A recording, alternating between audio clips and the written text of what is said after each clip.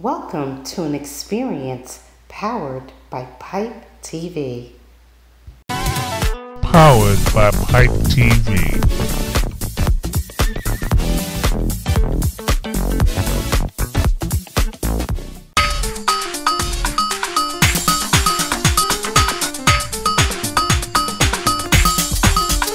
You are now watching Pipe TV. Welcome to another episode on Pipe TV. I'm your host, Suella, a name so nice you have to say it twice. We have some amazing guests on here today. We have Debi B. Jackson. Everybody knows Debi B. Jackson right there. Hal Jackson's widow, but also an entrepreneur for all the youth and black women of today. We also have guests, David Sheppard. Oh my gosh, I'm so excited just to get a little juice of what's going on with them. Can you tell us anything about what's going on with you, Debi, today with the Youth Foundation? Right, the Youth Development Foundation. Well, we've been in existence for way over 5 decades, and we've been awarding scholarships to young ladies. Those scholarships, prizes, and intercultural travel amount to more than $2.5 million. We're proud to be able to award scholarships to young ladies and to keep those scholarships coming. Awesome. Oh, wow. It's been a while since I actually was one of the Hal Jackson girls a long time ago. I was on there when Taja Jimenez won. Ty Jimenez. Yes. Okay. Oh my goodness, it's been such a long time, but it's such a great inspiration to inspire other young black women as myself today. I'm up there, but God bless. But to inspire them all to continue their education and to let them know that no matter what, they can still, their dreams are still achievable. That's true. Ty Jimenez was the ballet dancer. It was in the 80s. I don't remember exactly what year that was. But she went on to dance. She became a principal dancer for the Dance Theater of Harlem, and now she's a director at the Dance Theater of Harlem. So she's doing really well. Yes, amazing, amazing. David, tell us a little bit more about your organization as well. Retired correction officer. Well, I'm a promoter of different types of events, comedy shows, jazz shows, R&B shows. I've been a promoter for 40-something years now. Yes. DMS Productions and DMS Live Promotions are the names of my corporations. So Debbie and I have been together, and we teamed up to put this show together, but we're going to talk more about the Youth Development Foundation. Yes. Before we get into that. Okay, yes, that's going to be held on November the 9th, am I correct? Yes, That's next correct. week. Next Thursday. week, That's right? 8 Yes. o'clock, yes. Tickets are Amazing. still I'm available. so excited for that event. Hopefully you'll be able to see me gracing the building with my plus-size beauties. Miss Full Figure USA be out there in Right. Jersey, one of the directors of the New York division as well. So I do believe in empowering and inspiring and uplifting our community. That's where I know you're from, Corinne, right? Yes, Okay. yes you do. I'm still a mover and a shaker in Oh, this yes, you plus size are. industry Yes, you here. are. God bless, and I'm grateful to be a part of such a wonderful organization. God put people in places for different reasons That's and correct. seasons. Yeah. So I'm just grateful for that. So just give us a little feedback about how you started when you started with WBLS. Okay, well, I started with BLS because I was Hal's wife, and what he would do is he would have me on the air. Well, actually, what we would do is give out prizes, and so he told me to write down the names.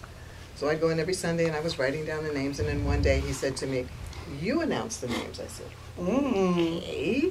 And that's how my broadcast career started. Oh wow! That's Being in the right amazing. place at the right time. Yes. Actually. But with Talented Teens, I started in 1981 with them. And that year, the competition was held in New York at the Waldorf Astoria. And on that show was Shalimar, Howard Hewitt. And our last competition was held in Bermuda. And there we had the Ladies of Sky.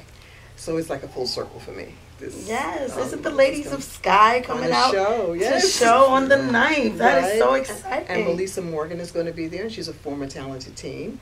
And so is Jeff Red, who's been a friend forever. Awesome, And Howard awesome. Hewitt is the Howard Headline. Hewitt is headline.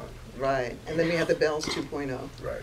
Oh. They're a husband and wife team And they do duets like Ashford and Simpson and Tammy and Marvin. right, and Peaches and Herb. So it's gonna be good.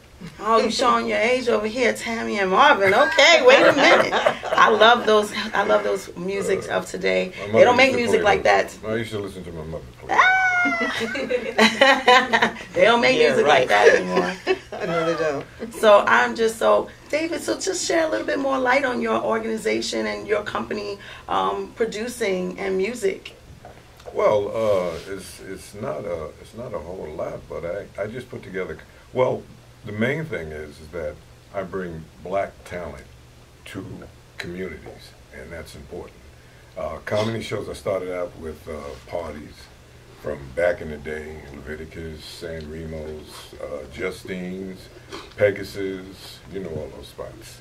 So then I graduated to doing comedy shows, and that started at the same time Def Jam started. So what really took off for me is my first show, I had Hamburger as the host, and he had been on Def Jam 2 months before my show. So people wanted to see him live. So that was sort of like a commercial for my events. And once that came about, we just blew up. And for 30 years, I know all the comedians that started. Tracy Morgan, Mike Epps, J.B. Smooth, Talent. I remember when Talent stopped working a regular job. He said to me, Dave, I'm going to do this comedy thing full time. I said, what do you mean? He says, I have the Palace in my neighborhood. I have Indigo Blues downtown. I had the Boston Comedy Club down in Lower Manhattan. And another club, I can't think of the name, in Queens. He says, I'm making so much money. Now he's a major comedian in the business. So I see my man Mike Epps and Gil Hughley, all friends of those guys from back in the day. Awesome. Well, thank you. Yeah. Well, we're going to come right back to Pipe TV with some more juicy questions for Debi B. Jackson and David Sheppard. Stay tuned.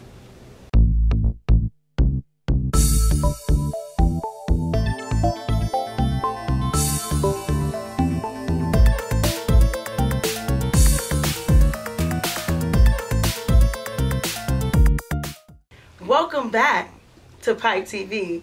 I'm your host, Suella, a name so nice you have to say it twice. I am here with Debi B. Jackson and David Sheppard. Welcome back, everybody. Okay, so I just want to know, what made y'all be a duo right now? What's going on? What's the collab about? What's the collab about? Well, considering that we work together and we do other things together, we decided that the kitty needs to be filled up with some more money so she can get out more scholarships. So we just sat in the kitchen, started thinking about people we can put on the show. And Howard Hewitt was the first person we thought about.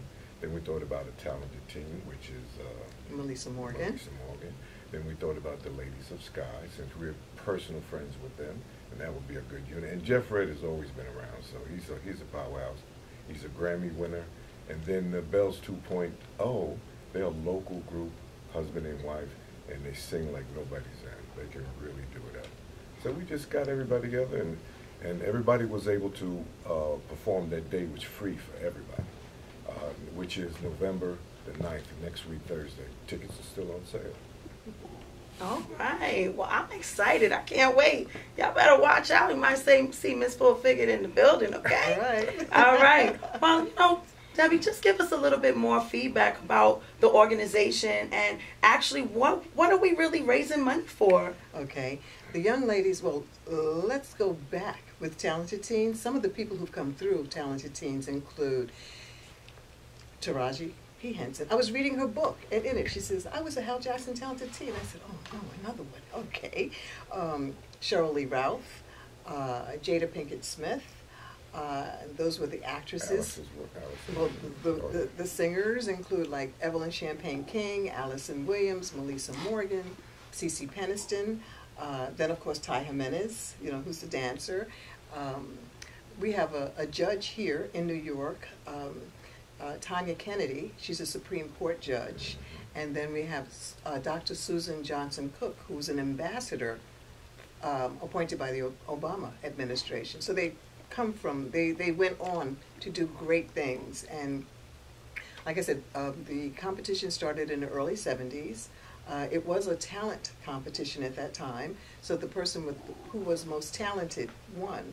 And we were giving scholarships and trips. We would take the winner they've been to London, to Paris, to Ghana, to Senegal, to South Africa, to the Caribbean.